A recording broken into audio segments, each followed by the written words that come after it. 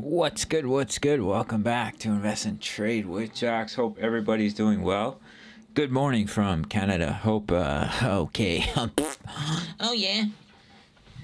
What's good? What's good? Welcome back to Invest and Trade with Jax. Hope everybody's doing well. Good morning from Canada. We're gonna go over our friend Polygon. Currently we're sitting at 0.866. We're sitting at market cap of 7.47 billion. 24-hour volume 4444.77. And we're down 0.10 on the day. We're going to hop into the charts. Big shout out to Bybit, my favorite exchange for trading. $4,000 deposit blast off bonus for 13 more days. Zero fees on all spot trading pairs until the end of December. You can sign up through the links in the comment. Let's hop into the chart. So we'll start with the bullish wave count, which is now looking even a little bit more less likely to me now that Bitcoin is showing stronger signs of continuing to the downside, even if we do see a bounce first.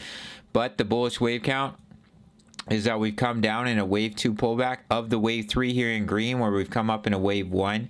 This is a wave 2 pullback, and now we're pushing up in a 3. And within the wave 3 or 5 waves, so we push up in a wave 1. This is a wave 2 pullback. You'd have to be looking at some sort of ABC correction and then pushing up in a 3. But as you can see, this is very impulsive, and we can already see a 5-wave move.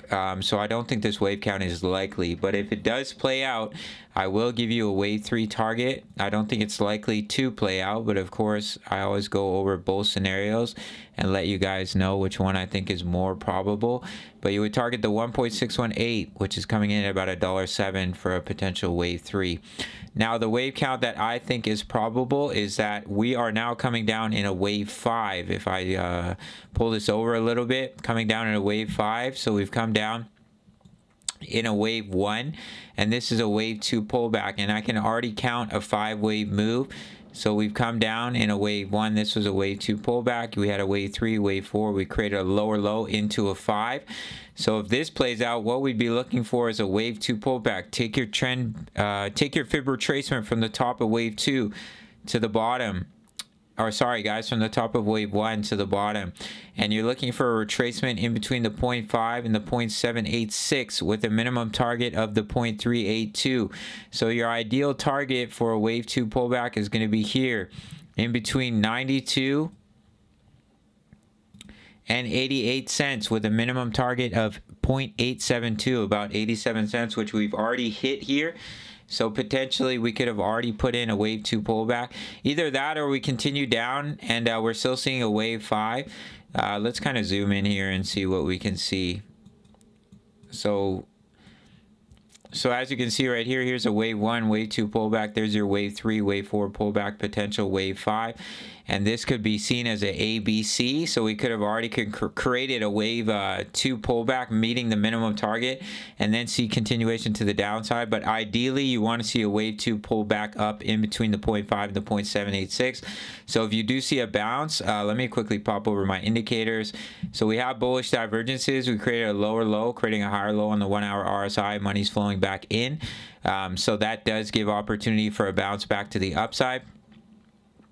Just look for a potential rejection in between 0.88 and 0.92, but we have already met the minimum target. If we were to come up and break this high, it would invalidate that wave count, and that's when you can focus on the bullish wave count, but I think it's a little bit less likely. Yesterday it was about 50-50, but now that Bitcoin has put in 5 waves down, I think it's more likely that even if we see a relief bounce, that it's a correction and then we continue to come down. For our friend Matic, as you can see here, we created a high and now we've created a lower high. So we'll see if we come down and create a lower low. All right, guys, we are sitting on support here at 83 cents. If we zoom out to the daily time frame and we scroll back here, we do have some resistance at this level, and we do have support here at this level. So that's currently where we are finding support. So it could give opportunity for a little bit of a bounce for our friend Matic. But we have broken out of this large ascending channel with the technical target all the way down here at 32 cents. I do think that Matic will create a lower low, in my opinion. Been taking heat for that, as well as taking heat for Ethereum. That's what the chart is telling me, that we're going to put in a lower low, put in a wave 5 to potentially, this is Bitcoin, wow. Sorry guys, to potentially bring you down here for Matic in between that 18 to about 28 cent price target. which is the level of support I'm looking at for a wave 5. Let me show you guys on a chart that scrolls all the way back. So in between, let me drop in another price target. In between 18 to 25 is your next level of support if we come down and lose that low. And I think it's a likely scenario. All right, guys, just my opinion, not financial advice. If you want to chew me up in the comments, be my guest.